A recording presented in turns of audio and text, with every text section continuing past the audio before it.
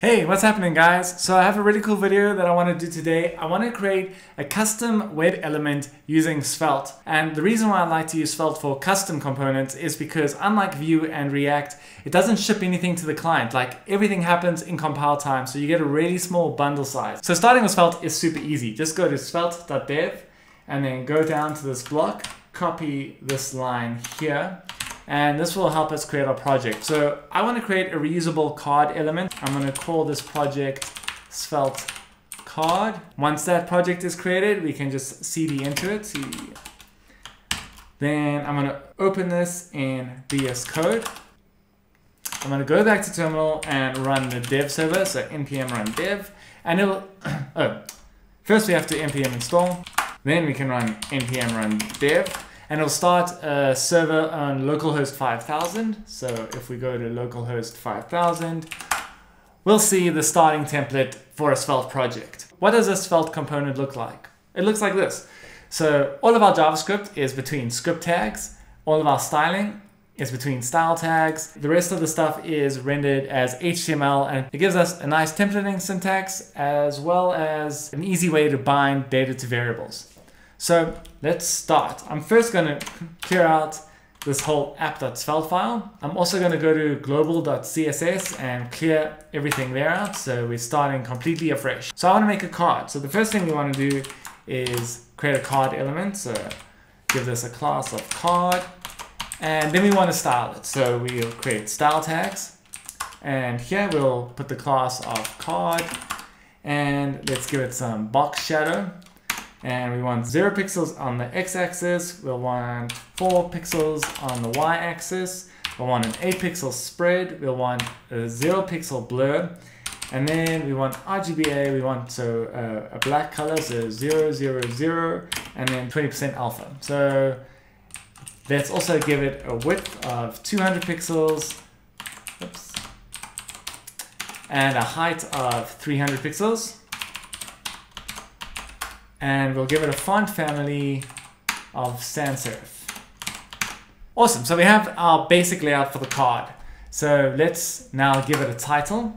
Let's say h1 card title, and let's give it a class of title. Cool, so let's style the title a bit. So title, we'll give it a font size of 16 pixels, and we'll text align center. That looks way better. Let's also give this card some padding. Let's give it like 10 pixels of padding. Awesome. So let's also make this card title a variable. So what we want to do is replace card title with curly braces, and we'll say title here. Then we'll, at the top here, create a script tag, and we'll say let title be new title. Save this, and we have our new title. Awesome. Next up, let's put an image there. So we'll say image, and we'll give it a source, and we'll say this will also be a variable. We'll give this variable name of image, and in here, let's say let image, and let's just quickly find an image online. Let's look for a cat. This is cute.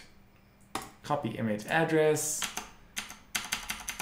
We'll paste it here, save, and we'll have the cat. Let's style this image so that it fits in the card. So let's go back here. We'll give this a class of image. And here we'll just say width is 100%. Save it. Perfect.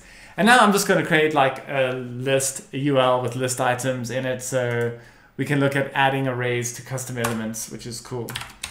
And here we want to iterate over list items. So let's say let items, and we'll just say, let's say cat, dog. Then here we can use the Svelte templating syntax. So we'll do the £, and then we'll say each for each items as item. And then let's end this each with a / each at the bottom here. And then we can echo out the item using the curly brace syntax, and we must put it in list item tags. Cool, and that is a beautiful card. Now we want to share this card with all of our other web apps. Let's do that. We go to rollup.config.js, and here we go to plugins, and inside Svelte we'll add custom element to this object, and we'll set that to true.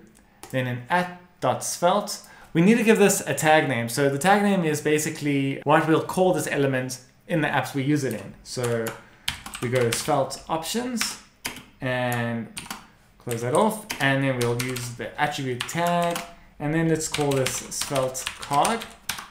Save that. We're pretty much done. Now we just need to build this and we can then ship it. So let's go back to our terminal, close our live server, clear this up. We'll go npm run build. Then we can see it builds it to public build bundle.js. It also tells us we should have an alt attribute for our image. So let's just do that so it doesn't complain. We'll say alt is blank. Then let's rebuild it. No more error. Let's open it in Finder. Inside public, inside build, we'll have this bundle.js. Let's copy that file. And now I'm going to make like a simple web page. So I'm going to make a project here called web page. So make directory, web page, cd into web page. I'm going to open this in VS Code also. I'm going to open this folder, paste our bundle.js inside of this directory. Then I'm going to create a new HTML file. It's called index.html. I'm going to use an HTML5 template. Then inside here, I'm going to say hello. Save that. Let's run this with live server.